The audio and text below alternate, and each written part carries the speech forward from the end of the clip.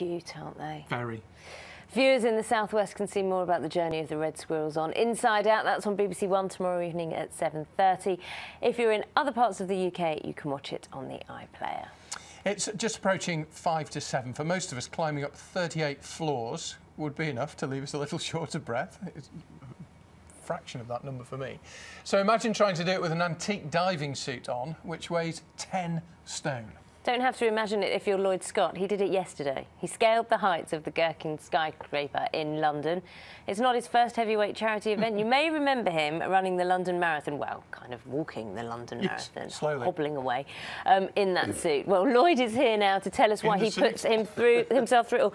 You could have just carried me to do the marathon, or up and down the Gherkin, and it would have weighed less than that suit. Yeah, and been more comfortable, I think. Probably. Yeah. I mean, when you came in the studio, it was just there's so much effort involved, just in even just lifting those boots. Yeah, I mean, a lot of it is where the weight is distributed. It's like very top heavy, very bottom heavy. Can you lift your left leg? Oh, they've cut off it now. Just lift that. And that's not, you're not making that up. No, it really is hard to lift. Okay. Not their leads, they've got leads. They're on what, the bottom. 25 pounds, couple of stone each boot? Yeah, that's right, yeah. We need to ask you, why? Lots of charity work previously, and yesterday was the British Heart Foundation, but the main reason behind it was to launch something called Britain's Personal Best, which is a scheme really based on the Olympic legacy and all the excitement that we had from London 2012 and the Olympics and the Paralympics. And it's really to carry on that energy and enthusiasm the whole nation got. And it's to encourage people to undertake a challenge or a task that they've always perhaps wanted to do. It doesn't have to be as extreme as what I've done. I mean, if you couldn't run and you wanted to run 1 kilometre, that would be enough. But it could be to bake a cake, or to learn how to dance, or to sing a song. It could be absolutely anything. It's just really a scheme to get the nation going. So here's you getting ready to go up the Gherkin, I think, yesterday. Right. You did it for the British Heart Foundation. I bet it gave your heart a good workout, didn't it? It did, actually. I mean, I was desperate for the... Oh, you finished here, for have the, you? No, that's floor that's 20. Right. The main thing was there wasn't much air, actually, in the stairwell. Right. And the only air that I was kind of breathing was the hot air that was coming out the top of the suit. And so, as well as being physically difficult, trying to suck in enough air to keep going was quite tough. Did you ever get to a point where you thought you wouldn't make it? Hey, Not really, but every time I went up... This view was worth it, wasn't it? It was worth it, yeah, it was fantastic. But every time I went up, each stop was, it got harder and progressively harder and harder. So you mentioned other people challenging themselves to do something unusual, something they'd never thought of doing, perhaps. How on earth did you initially get the idea? That's you on the picture there in the London Marathon. How did you get the idea to get an old-fashioned antique diving suit that weighs 10 stone and start doing things in it?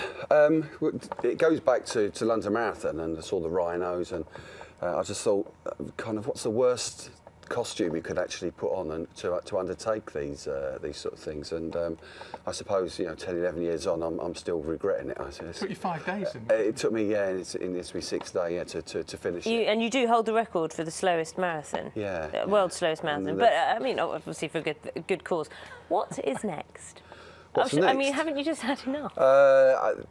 Next year is 25 years since my bone marrow transplant, so I would really love to do something to really bow out.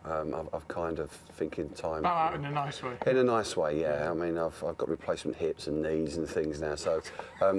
That's not healthy. But you're well now, my other half and family aren't going to have... But I'd love to climb Kilimanjaro. In a diving suit? In a diving suit? Yeah. May I try this? May I try this on? Absolutely. Oh, no, this is a first. Oh, my good God. You'll be a YouTube hit. Put it on. Right, if it gets stuck, you will take it off. Come on, can you manage it? Oh, my gosh. If I drop it, it'll hurt you. OK, no, you can drop it, that's fine. Sure? Yeah. Oh, my goodness. It's so heavy. Roger, come on. No, leave it on. Right. Oh, you look good. I'll take it off. Gosh, it's so heavy. It's so impressive. So, Mount Kilimanjaro... Well, yeah. Drop it on your toe.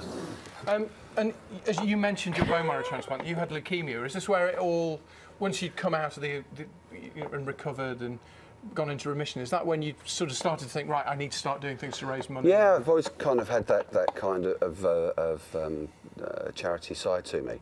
And what was interesting yesterday was my bone marrow donor, Andrew Burgess, was actually there to see me off at the start. So that was ever so special. Lloyd, you are an inspiration to everyone out there. All I would say is, well anyone's done. thinking of doing it, go onto the website whatsyours.org, Okay. and they can register their personal best challenge, and you know, just keep all that momentum going. Brilliant. Brilliant. We're going to give you some time to get out of the studio. It will take some time. Lloyd, well done. Thanks Coming so back much. later, I think. Okay, yeah. Slowly. Thanks so much. Still to come on Breakfast, the battle of the games consoles has been raging since the 1980s. Now, though...